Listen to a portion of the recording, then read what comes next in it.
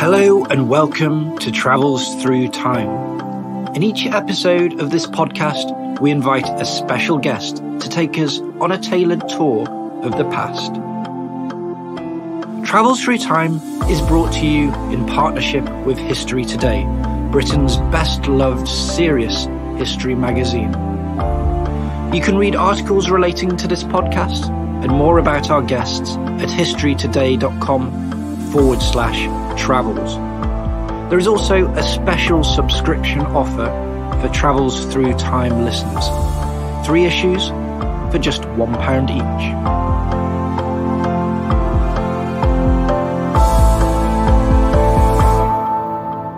Hello, my name is Peter Moore and welcome to a Wolfson History Prize special episode of our podcast Travels Through Time. The Wolfson History Prize is the UK's most prestigious history award. Last month, it was presented to Professor Mary Fulbrook for her book Reckonings, Legacies of Nazi Persecution and the Quest for Justice. Mary is one of Britain's most distinguished historians. She's Professor of German History at UCL's School of European Languages, Culture and Society. She's published extensively on all aspects of 20th century German history, and today she's regarded as one of the world's leading scholars of the crimes and consequences of what we now call the Holocaust. This is the disturbing subject of Reckonings, a book that she said she was driven to write by an enduring sense of injustice, that the vast majority of those who perpetrated the Holocaust or who made it possible evaded responsibility for their crimes. Reckonings was called masterly by the Wolfson Prize judges, a work that explores the shifting boundaries and structures of memory. I met Mary in a little studio in Notting Hill last week to talk about Reckonings. I should say at the start that this following conversation with her engages with some of the bleakest moments in recorded history. But I also hope that it serves as a warning and as a reminder of where intolerance and prejudice can lead us. Welcome, Mary. Thank you.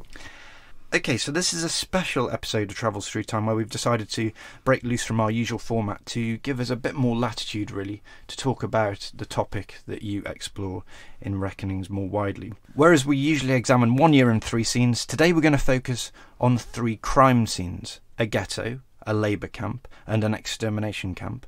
And then we're going to reflect on them through the form of a 1960s published memoir, 2 1960s court cases, and a 1999 memoir. My first question really is that the Holocaust is the bleakest, blackest, most disturbing moment in our human story, I think. You've started writing about this when, and what drew you towards this history? In one sense, I've always been concerned with it. At no time in my life did I not know about the Holocaust, and so it always concerned me. But for many, many years, I avoided focusing on it directly. I wrote about all sorts of aspects of German history before and after, but couldn't really come to look at the heart of the matter. It was really in the first decade of this century when I was researching a book on generations through the 20th century, and I was looking at generations through dictatorships, through the Third Reich, through the GDR, that I stumbled on something quite personal, namely a cache of letters that my mother had in her loft after she'd died. I came across this bunch and suddenly realised that my mother's former best school friend in Berlin had been married to a significant senior Nazi civil servant who had been the chief administrator of a county just north of Auschwitz. And I was totally shocked by this discovery. My mother herself was a refugee from Nazi Germany. She fled from the Nazis. This was her very best school friend. We knew the family well, and they had never, ever revealed that the husband had been a significant Nazi. He went on to a glittering career in the West German civil service. But it led me to explore more and more, and in the end I landed up writing 2 books simultaneously. One, Dissonant Lives, the general book about generations through the 20th century, and alongside that another book, A Small Town Near Auschwitz, Ordinary Nazis in the Holocaust. Okay, so this is the background to Reckonings, and I think you've established right there how morally difficult the story is, and the source material is very, very difficult as well. But we're going to face up to it in these 3 episodes, I'm going to call them.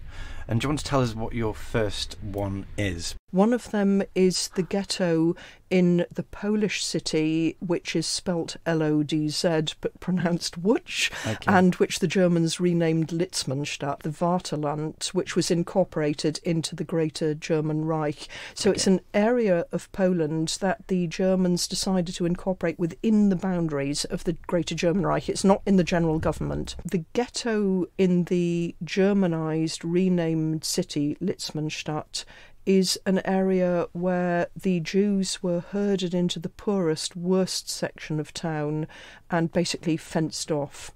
And for a while, the civilian administration simply starved and humiliated them.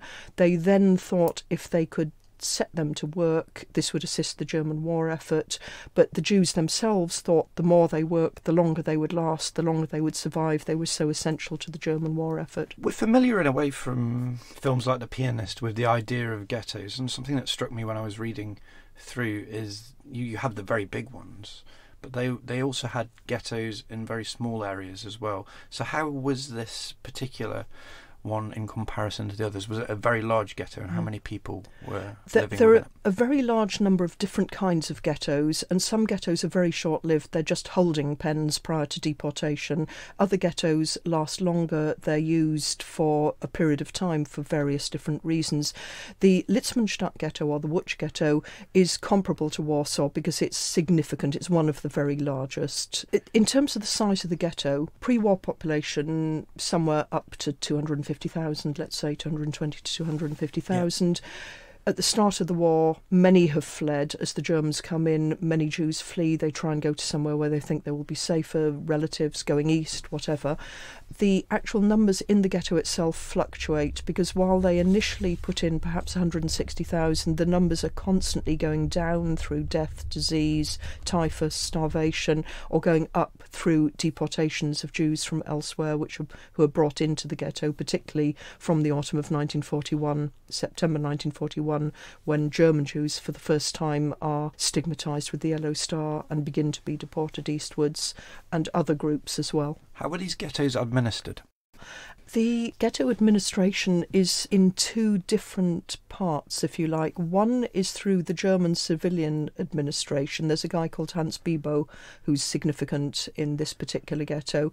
But within the ghettos, the Germans have this really disagreeable process of ensuring that it is self-administration through a Jewish council. And in particular in this one, the person who is imposed as the leader of the Jewish council is a former businessman, Rumkowski, who is very full of himself. Is he the one who has the local currency within the ghetto named after him? Yes, That's yes, right. And he rides around in a little carriage and lords it over his ghetto population. He's a very, very controversial figure. In some accounts, he is portrayed as somebody who has a care for the children, is very concerned about the children in the orphanages and so on. In other accounts, it's shown that he's sexually abusing some of the people in his sphere of influence, that he's doing favours to his buddies and his mates, that he's... But I think whatever we think of Rumkowski as an individual, more insidious is the fact that the Germans set up this system of getting the Jews to administer their own downfall, getting the Jews themselves to be in charge of selecting numbers to be deported and gassed, getting the Jews themselves to administer the scarce resources, who gets what to eat, who does what, who gets where to live and what job. And that is the really insidious thing about it. I think there is no single leader of a Jewish council who is in a position to do anything that could not be criticised. So at this time life is progressing, and you mentioned before there's always this hope that things are going to improve, and you mention in the book as well there's these, among this bleak context, you do have these charming moments of one of your characters is translating Ovid into Polish, and people are working, they're trying to improve themselves, they're trying to get on as best as possible. But it is a hopeless situation, isn't it? There is no way that anyone could have conceived of the madness that was taking people to places where they would be put to death by gassing or shot or in any other way brutally murdered. So initially people thought, we have to weather this storm, we have to live through it, we have to survive somehow. What we have from Litzmannstadt, is a very detailed ghetto chronicle of the day-to-day events, happenings, the decline of the ghetto population. We also have diaries, and the particular case you mention is from the diary of a young teenager, a very brilliant teenager still at school, trying to earn some extra money by tutoring less bright pupils, but also in his spare time doing these literary translations. He's someone who commands at least 4 languages well, and chronicling in his diary his own decline, his own absolute feelings of desperation, hunger, weakness, and in the end he, like so many others, simply starves to death in the ghetto. This is a form of death which quite clearly, in my mind, should have been seen. It's murder. It should have been seen as criminally liable, but it is murder by slow starvation, and the civilian administration were not adequately brought to account for imposing that particular form of death. Others, when they were sick, when they were weak, were taken to the local railway station, were taken to a not very far away, the first of the extermination camps, Chelmno, where they were put in vans and gassed with exhaust fumes piped back into the van from the exhaust pipe, and then tipped into pits and buried in the nearby forest. So this is a form of selection for death by one way or another. So you say this particular ghetto was even more perfectly sealed off from the outside world than the Warsaw one, for example, which is the more famous, I suppose, of the two. It's poignant to find these personal stories within that. There's a quote, "Human life is miserable, but one still fights for it," which is a real testament to the human spirit, I think. And there's this changing nature, of course, with them wearing the Yellow Star of David. Is that from 1941 onwards? In Germany, the Yellow Star was only introduced in September 1941, but in Poland it was already introduced. In fact, white and blue armbands were introduced in the autumn of 1939, immediately following the invasion of Poland, and then those were replaced by the Yellow Star. So let's talk about one person in particular who I know you want to touch on. We're going to talk about one person in particular who's Melita Mashman, and she's a character who really features throughout your book in different contexts and different times, but she's an interesting example of someone who's part of this bystander society that you talk about. Could you talk about her, because I think she gives us a really interesting perspective of how something like a ghetto can come to be? Melita Mashman is a young woman in the 1930s. She goes to school in Berlin. She is frequently used, because she published her memoirs in 1963, and she's frequently used as an example supposedly showing what was typical for young women of her generation, very taken up by the young women's organisation, the Bund Deutscher Mädel, the BDM, very enthusiastic, idealist, thinking she's building a better future for Germany. In the later 1930s, she betrays the older sister of one of her school friends. The older sister and the older sister's boyfriend, Gabriele, and her boyfriend Hans, as a result, arrested, incarcerated in different camps. Later in the late 60s, Hans Seidel, in fact, commits suicide. He can't live with the memory of the experiences. Many historians use her as typical. She is not typical at all. I think she's quite unusual in that group. If you look at many of those young women at that time, okay, they do go along with the BDM. They do enjoy the camping and the hiking and the trips and so on. But she, I think, is more than just a bystander. She is complicit, and she is, in my view, verging on perpetratorhood. She, however, shows us more interestingly how a lot of West Germans talked about this past in the 1960s. She was unusual in publishing her memoirs in 1963, others didn't, but her memoirs show the very typical self-defence, self-legitimation strategies used by these bourgeois people now leading materially successful lives in post-war West Germany, and how they can live with that past. The book is written in the form of letters to her former friend Mariana, who at that point she doesn't know if Mariana is alive or dead. In fact, Mariana has moved to America and has made a a life for herself there. She's trying to connect with Mariana, trying to explain her past to Mariana, and she does it in a way which is actually quite sickening, but that is what is really very typical. She effectively argues that she was blinded by ideology. Her youthful idealism was misused by members of an older generation. When she goes to look at the ghetto, she goes out to the Vaterland. She's part of this colonising, Germanising wave, going there to teach young ethnic Germans to speak German properly, saying you kids don't want to be shamed. Because that's the point, isn't it? Yeah. The moment that the ghettos are established and you get this, it's almost like a pushing back of a community, then the places they've been pushed out from are being Germanised, aren't they? And it's to that which people like her are kind of feeling excited. She is contributing to this Germanising process, so going to exclude the Poles, push the Jews out, Germanise the ethnic German population, teach them to speak German properly. And what she does, she sees the Łódź ghetto, she also sees the Kutno ghetto, a much smaller one, and she tries to have it both ways. For us as readers, she tries to portray herself as a sensitive soul who is upset by the plight of these poor people behind the fences, behind the wooden gates and so on. And so she tries to portray herself as a human being with sympathy for the plight of the suffering, and she portrays herself as being shocked at the casual disregard of other passers-by or people who might just be jeering and sneering and so on. But she says at the time she felt that, OK, well, this was important for the wider purpose. And she tells us that in Kutno she was surprised to see that many of the Jews in the ghetto had formerly been tailors or shoe repairers or carpenters or whatever, and that she was surprised to see they'd done ordinary jobs, and that didn't quite square with the ideology of the rich Jewish capitalists. It's striking me here that in a way she is typical, isn't she, in her reaction? Exactly. How long did this ghetto continue for? Did it survive the war, or was the Jewish population exterminated from there? Litzmannstadt, you're talking about that? Yes. Yeah. No, it's one of the longest lived ghettos because it was vital in terms of its industrial production, and this was Rumkowski's hope that there's a dreadful speech in which he tells people to hand over your children, hand me your children, because he thought if he could get the children taken away and gassed, the productive adult population would still be allowed to go on with no unnecessary eaters among them. Horrific, really heartrending.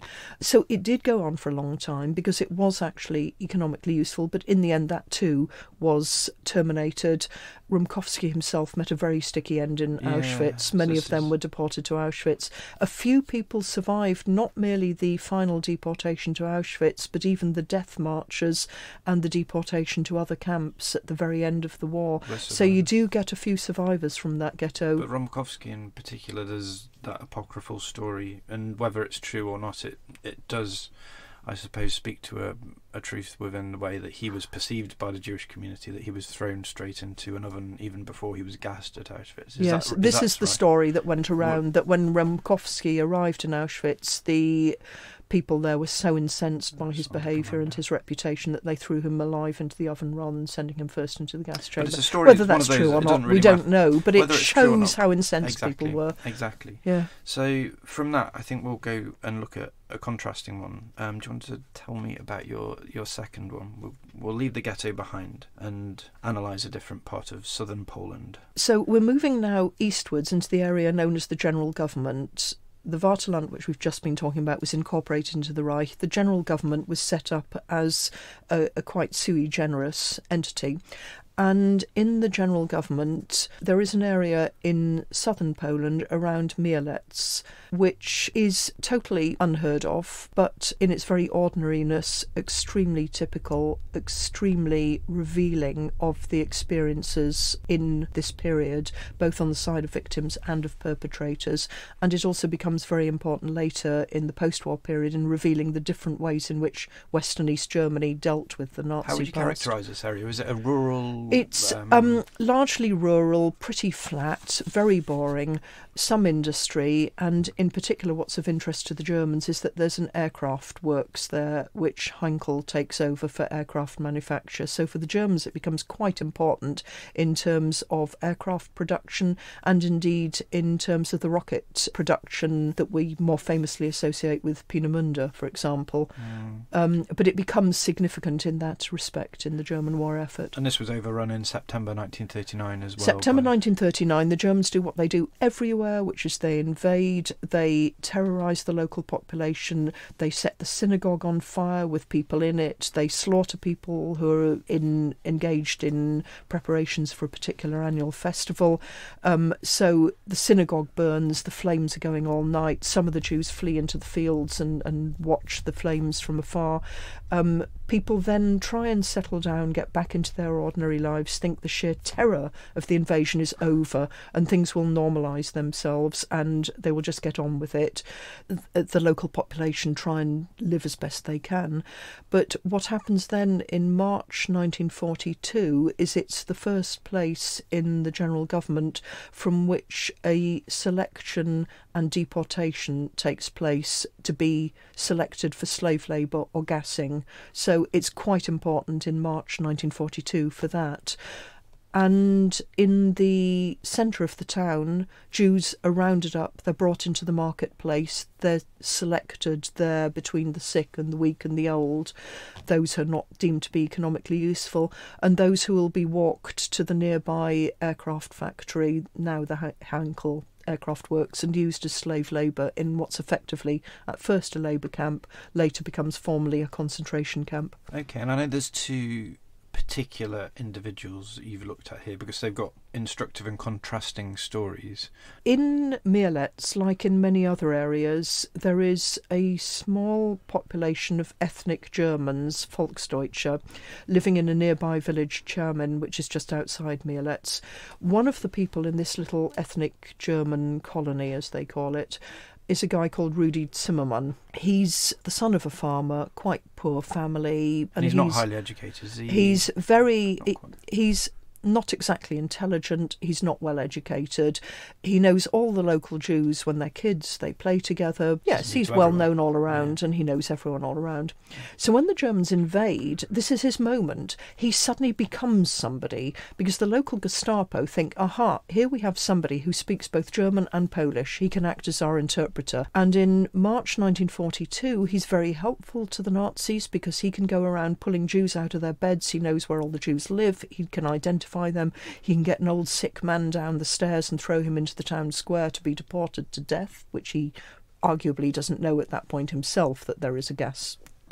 So his motive for acting this way is a change in status, would you say, maybe? Because from being, just another person who's not got anything extraordinary about him, and perhaps he's a bit too ordinary, maybe, he's elevated into a position of power, which is, for him, almost as intoxicating as that vision of like a national country was before with Militia. He's the one Nazi I've found who after the war really seriously seems to have it on his conscience and feels pangs of guilt and nearly gives himself up in the early 60s, but doesn't because he's worried about his wife and his 4 children. He comes across subsequently more thoughtful than he does in this. I think he's just a young thug, basically. How old was he at this time? He was late teens, early 20s at this time. Yeah.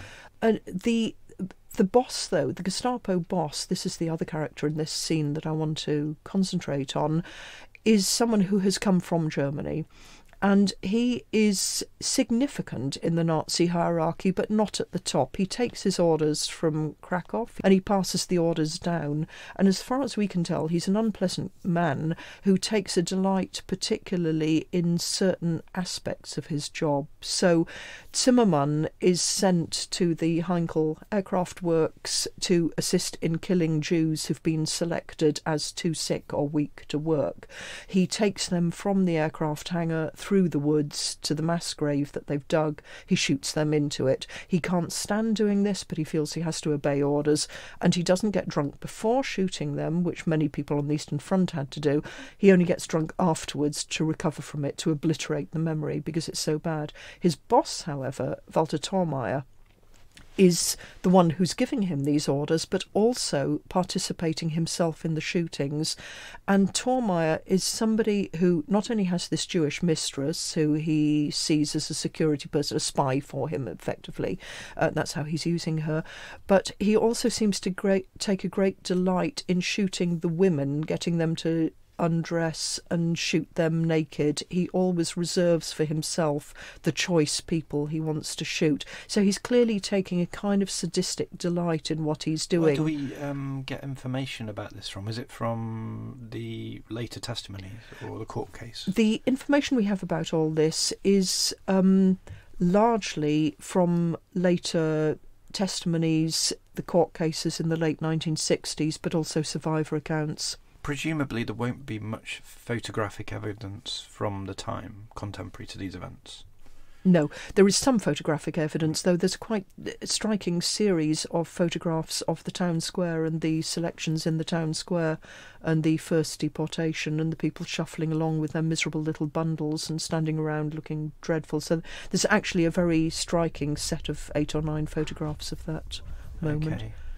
So there's a picture of two contrasting characters there. Both perpetrators. Both perpetrators. But one again, I was wondering whether there's a link, as the Jews were used to police themselves effectively in the ghetto, whether there's another instance here of the local population being used by the Nazis as accessories to the crimes they're trying to commit. Is that... That's not so evident here. This is a labour camp and they have no control over their conditions and surroundings. It is the Germans doing it to them. Okay, so it is directly them doing yes. that. There's going to be a time of reckoning, isn't there, which comes in...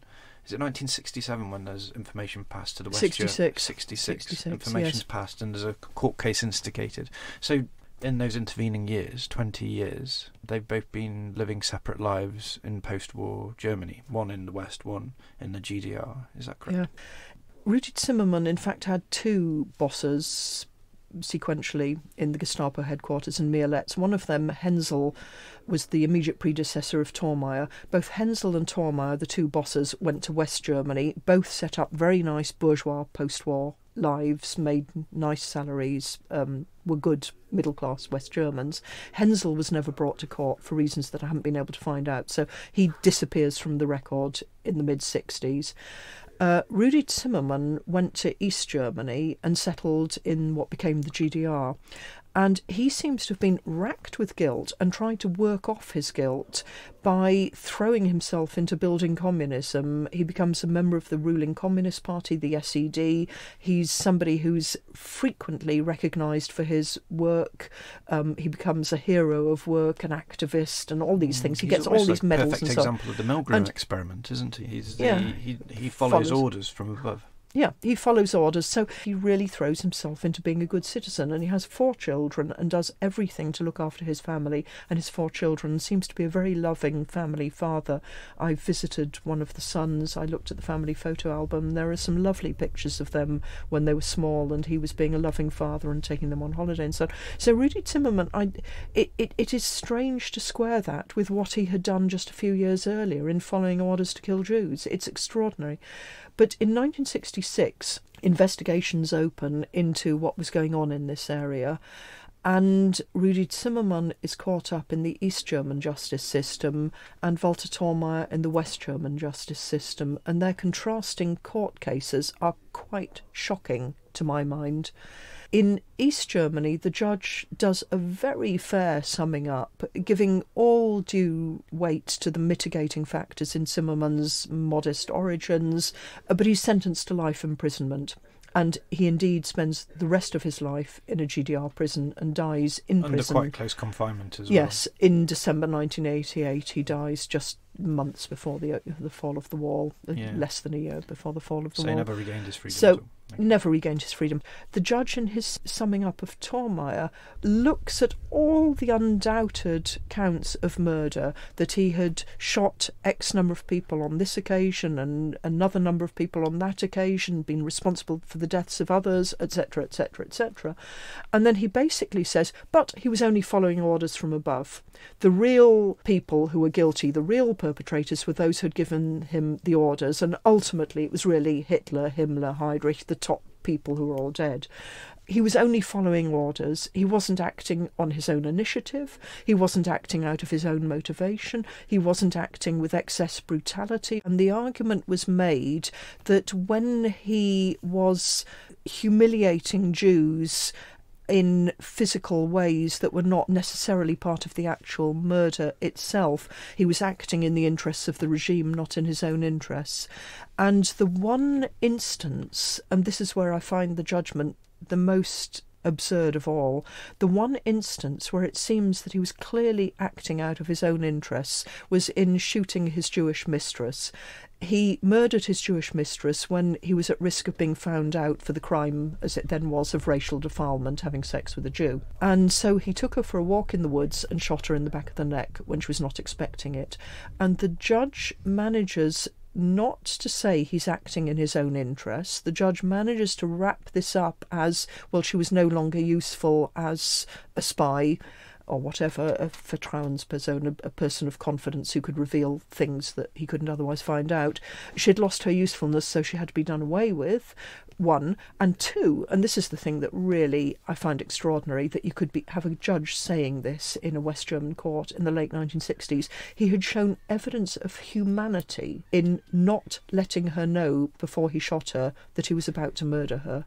That he took her for a walk, which she thought was just an amorous walk in the woods, and shot her without letting her know beforehand. And this shows fundamental humanity. East Germans, Nazis in East Germany, were 6 or 7 times more likely to be convicted for Nazi crimes than Nazis were in West Germany. 6 or 7 times more likely Absolutely. to be brought to court and sentenced. And the sentences they received in East Germany were far more severe than the ones in West Germany. And not all trials in East Germany were just political show trials. There was a high degree of politicisation of justice in the East, but not all by any means were politicised. So I think the pursuit of former Nazis was more stringent and more comprehensive in East Germany than it was in West Germany. And this is something I found very surprising when I worked through these figures. I was really surprised at that. In the case of West Germany, it did not have a sufficiently comprehensive, differentiated attribution of guilt, but it did have this widespread public culture of shame and responsibility, moral responsibility for the past. So for the second generation, there was this incredible burden of a sense of shame without themselves ever having been guilty. And because those who were guilty tended to cover it up and say, I never knew anything about it, second generation sons of known perpetrators are more worried about what their father might have known than what their father had actually done. I look at the son of one of the perpetrators from the wider area around Mieletz, who landed up in West Germany and who was not brought to court, and his son was simply agonised in the 1990s about what his father might have known, because his father had mentioned mass graves. What did he know about? What was he referring to? He wasn't so bothered about what his father had done. For Zimmermann's son, Zimmermann lives in the GDR. The GDR has this official state ideology of being the anti-fascist state, and the poor innocent workers and peasants were misled by the fascists, the capitalists, the monopoly imperialist capitalists, and so on. So the second generation East Germany is not burdened with this sense of shame. And what happens in the case of Rudi Zimmermann's son is extremely interesting. He was a boy when his father was arrested. He remembers the day very well. I visited him in his house, and he described the way in which the Stasi burst in and searched everything and went to talk to the neighbours and so on. Rudi Zimmermann's wife was present in the court case. She knew all about the court case. But she told her children that their father was a victim of GDR injustice. He was a victim of, she put it as a Stasi show trial. That's how she portrayed it. But the son grew up without this sense of being the son of a perpetrator. And he was amazing. I was so impressed by the way he and his wife dealt with this incredibly openly. I was the bearer of bad news, although I didn't know it. Before I went in, I thought, I'm doing an oral history interview to talk to what it feels like to be the son of a Nazi in the GDR. And I got in there and found out that I was actually telling him he was the son of a Nazi. Extraordinary situation. So it was a very strange conversation, but they were incredibly open and wanting to know what it was that they would need to deal with and wanting to understand it. Thormeyer was released. Thormeyer got 12 years, got which 12 is years. quite a long sentence, but But given the context number of of what counts he did, of murder that he was indicted for, it was quite shockingly lenient. Well, both are really fascinating. I want to go from there to the third case, which we're going to look at a third episode, and this is at Auschwitz. And I think everyone has a general idea of what happened there. We don't need to describe it in the same way we've had to describe the ghetto. We all know about Auschwitz. It's something that I try to contextualise in the book, because we all know it was the largest extermination camp, but also a massive complex of slave labour camps with a significant number of survivors from all around Europe. So we know a lot about Auschwitz. What I find very interesting about Mariana B's memoirs, she wrote them privately for her family in 1999, and a member of the family later deposited them in the German diary archive in Emmendingen. She was just living the life of an old woman in the Black Forest in a nice little village. Mariana B was, if you like, a slightly older version of Melita Maschmann, who we've already talked about. She was a somewhat older young woman, already in her early 30s by the time she was sent. She was a school teacher, she was trained as a school teacher, she'd just turned 30, and she was sent to the town of Auschwitz in the Germanised version, and took up her job there in the autumn of 1943. In her old age, what is really interesting is she wanted both to raise to attention the fact that she'd lived through a world historical moment in a world historical place, but at the same time she's writing very self-defensively to ward off the implicit criticisms of the grandchildren and of the wider public. The late 1990s, it's after the famous Wehrmacht-Ausstellung, the exhibition on the crimes of the Wehrmacht in Germany in the mid-1990s, and it's a period when there is a much bigger conversation across three generations, now not just the second, but the third generation, grandchildren asking their grandparents, what did you know and why didn't you do anything about it at the time? So she's writing in that cultural context, and in that sense I find it very interesting as a sort of contrast to Melita Maschmann, but also demonstrating the continuity of certain defensive strategies. She is a school teacher. She is teaching in the school where the children of Rudolf Höss, the commandant of Auschwitz, are going to school. She is in charge of these little children. She's shocked on the first day when she becomes aware that terrible things are happening. She is shocked that the children come to school saying there were again Jews on the ramp being selected for the camp, and this was terrible. And she says in her memoir, why did the children have to see this? What could she say? Why could this not be done in secret somewhere differently so that the little children weren't exposed to it? What an extraordinary way of describing that she's concerned about the little German school children having to witness it, not concerned about what's going on. She then, in her memoir, goes on with a kind of double strategy of pretending that she didn't really know. She comes home one day, her furniture is covered in ash. The landlady says, well, the wind is coming from Auschwitz, it's not coming from the industry of IG Farben, just a little bit north in their Buna factory in Monowitz. It's coming actually from Birkenau, so it must be burning again today. And she pretends to be shocked, she pretends to be horrified. She has some quite sickening statements about this beautiful ash and was it a sign to me from, etc. So she pretends knowledge and sympathy with the victims.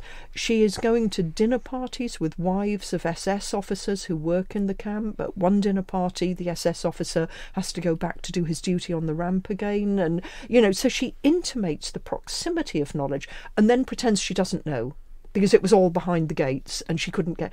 So she's absolutely the epitome of this notion that evil is always a little bit one step further away from us. We couldn't really know about it. We really knew nothing about it because it was always the true heart of evil was always just that little one further step away from us. Was it written for herself, do you think, this piece? Or was is there a bit of boasting going on? She was like, it's like, oh, I was in Hiroshima in August 45, I was in New York on September 11th. Is it a bit like that? She was 86 when she wrote it. I think many people in old age want to have a reckoning with their life, and it's a form of reckoning with her life, but it's also a self-defensive form of justifying it. She's intimating that there were reasons why she kept silent. She couldn't let the young men fighting at the front know about this because it would affect the morale of the troops and the fatherland was in peril at war and so on. So she's portraying herself as a good patriot in wartime. And she's also trying to imply that if she didn't really know so close, then how could anyone else have known further away? So she's trying to be self-defensive about the wider German people. And I think she's doing it because there is this little bit of us that wants to say, my life was worthwhile, I did important things, I was in incredible places, and I don't want to feel compromised by that. But she's trying to say, look, I was somebody, I was somewhere, this was important, this was a moment of history, I was present at it. And yet I didn't really know, so nobody could have known, and yet I did know, but I couldn't tell anyone because it would have been unpatriotic to affect the morale of the troops at the front, and so on. So it's immensely conflicted, but I think it does portray beautifully what an ordinary woman, an educated woman, a former school teacher in her mid-80s, at the end of her life, is feeling about living in a country with young people who are saying, what on earth did you do and why didn't you do anything against it? It is a very, very interesting document in that respect. Exactly, and I suppose what you do throughout the book, come back to time and again, is explode.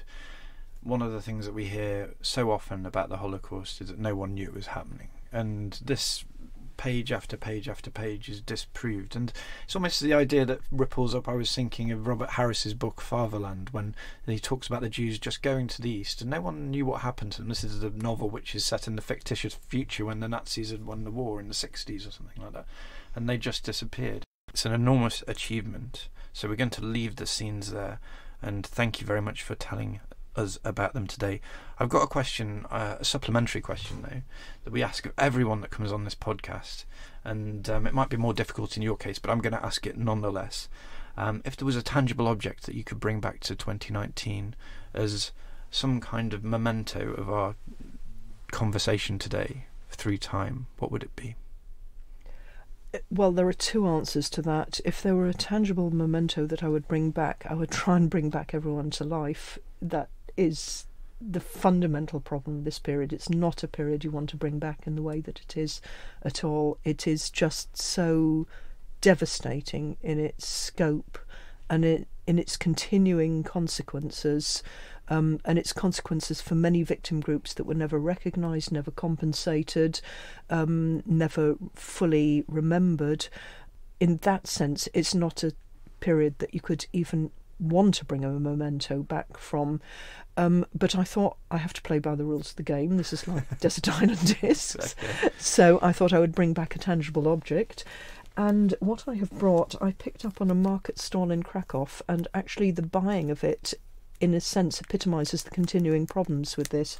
This is a very small little booklet from the time, which is entitled The Führer's Struggle in the East. It's a very small booklet. It's about 1.5 inches by 2 inches. It's a tiny thing, isn't it? 2 centimetres by 3 centimetres. It's full of beautiful photos of bright-eyed, fresh-faced youth going east, the Führer looking magnanimous and well-intentioned, building projects, work projects, poring over maps, handing over places. And what it is doing for the German public at the time is whipping up both enthusiasm and funding for the whole Germanisation process of the East. Why do I have it in my possession? A really ghastly little bit of Nazi propaganda that is yet so apparently benevolent and appealing. Because when I was going around Krakow and visiting those remaining synagogues in the former Jewish quarter, there was a marketplace there, and on the market stalls they were selling not merely quite anti-Semitic caricatures of Jews with hooked noses holding big coins, which I was told were good luck symbols, and lots of Poles have them on their mantelpiece and so on. They were selling these little leftover tidbits from the Nazi period. This would have been somebody's who went on living there, and when they died and they did the attic clearance, it would have just been cleared out.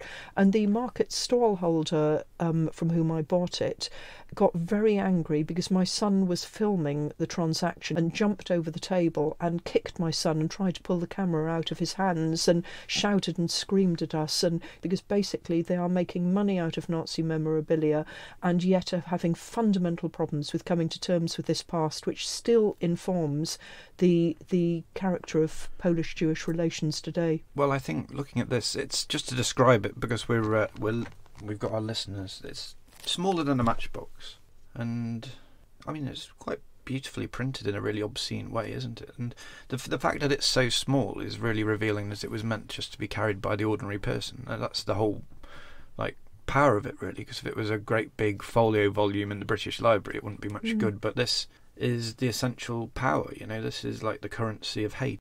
Thank you very, very much for taking the time to talk to us. Congratulations on being the Wolfson Prize winner for 2019, and it's been a really illuminating hour. Thank you. Thank you very much.